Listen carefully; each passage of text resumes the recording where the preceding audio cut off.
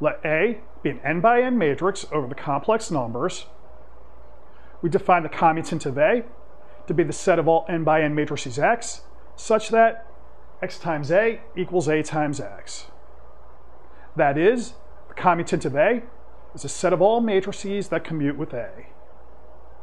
Now, the commutant of A will be a subspace of the vector space of n by n matrices.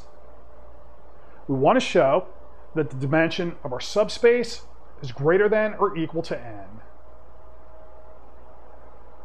To start, let's consider A diagonal. Then A commutes with every diagonal matrix. The set of diagonal matrices is a subspace of dimension n. So we'll have that the commutant of A has dimension greater than or equal to n. To get a feel for this, we should consider a few examples. So you should compare the commutants for the identity matrix 1, 1, 2 and 1, 2, 3. Now, in general, one approach we could try, I'll take characteristic polynomial of A, then I can form the minimal polynomial of A, and that's going to give me a subset identity matrix A squared all the way up through A to the k minus 1, where k is the degree of the minimal polynomial. This set will be linearly independent. It'll be a subset of the commutant of A. So we see that the dimension of the commutant is greater than or equal to k, where k is the degree of the minimal polynomial. So this approach is only going to work if our minimal polynomial is equal to our characteristic polynomial. For a non-trivial example, let's let A be equal to this matrix here. The minimal polynomial of our A is going to be equal to lambda squared. So if we try to form the set, we're only going to get the identity matrix and A itself. If I work out the commutant of A by hand, we're going to get the set of all matrices in this form. So our commutant will be 8-dimensional. So if our minimal polynomial equals our characteristic polynomial, we get our result without doing any computation.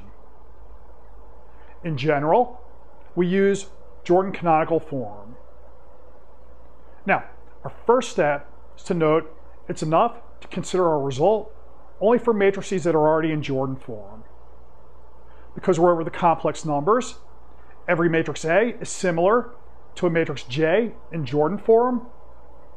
That means there's some change of basis with matrix P such that A and J are similar by conjugation by P. If that's the case, then the commutant of A is just given by taking the commutant of J and then conjugating by P.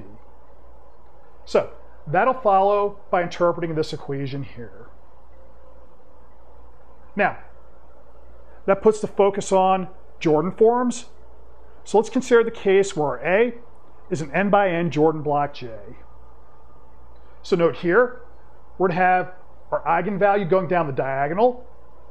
There'll be 1s on the diagonal above the main diagonal and 0s everywhere else. So we can write J as a sum of two matrices, C times the identity matrix plus the matrix N, which is just the matrix of all 0s except for 1s above the main diagonal. Taking a closer look at N, we note N and J commute. So if we write J as C times I plus N commutes with I, N commutes with itself, so N commutes with J. Then N to the N minus first power is non-zero, but N to the nth power is 0.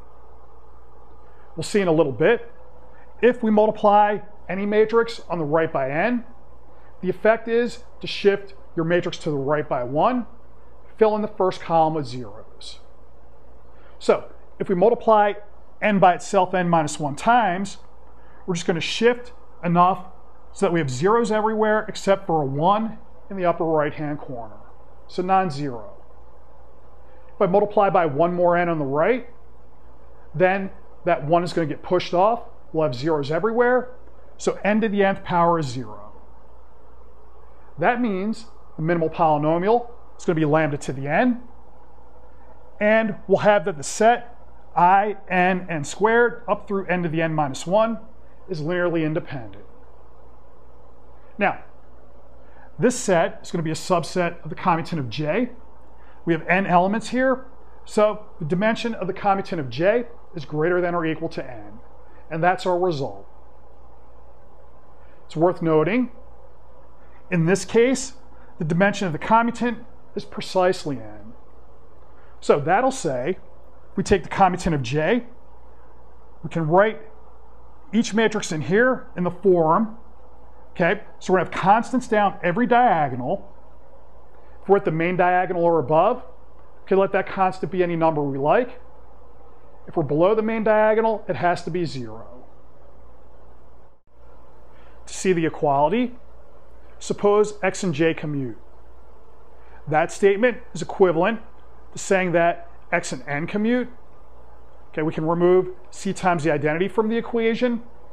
So I want to see what happens when we multiply x times n and n times x. Now, if we represent our matrices as column vectors, so suppose we can write x as, okay, the columns v1 through vn. Our matrix n is going to start with the column of 0 vectors, and then we follow it with the standard basis vectors. So we have e1 through e to the n minus 1. So, take our matrix times a 0 column, we get a 0 out, and then the recipe for multiplying a matrix represented as column vectors times ith standard basis vector is to pick off the ith column. So, e sub 1 goes to v1, e sub 2 goes to v2, e sub n minus 1 goes to v sub n minus 1. So we notice here, the effect of multiplying on the right by n is to shift our matrix over by 1, fill in the first column with zeros. Now, in a similar manner, if I multiply n times x, we think of things in terms of the rows, and then when you track out what's happening, same idea. We're going to shift everything up by 1, and then we're going to fill in the last row with zeros. If we set these two equal to each other, if we unspool all the equations, we'll wind up getting x as on the previous board. Now, let's just check it out explicitly in the 3 by 3 case.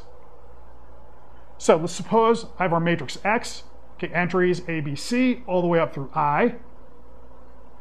X times n shifts everything to the right by 1.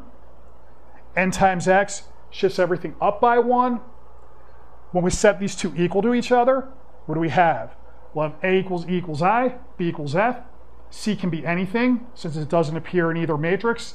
Then I have d equals g equals h equals 0. When I put this all together, we wind up getting this matrix here for x, and we note it's of the form that we noted before. So the statement over here is at least believable.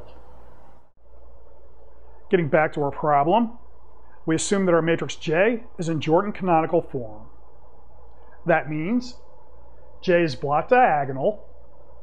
The diagonal blocks are Jordan blocks J sub I, and we have zeros off the main diagonal.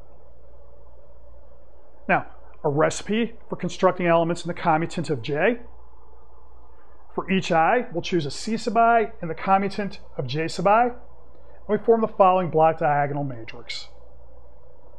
If we take the subspace of all such matrices in the commutant of J, that subspace has dimension n. So to see that, we note that the dimension of each commutant of J sub I is equal to the size of the block. So if I take the sum of the sizes of the blocks, we get the size of J, which is n. That's our result.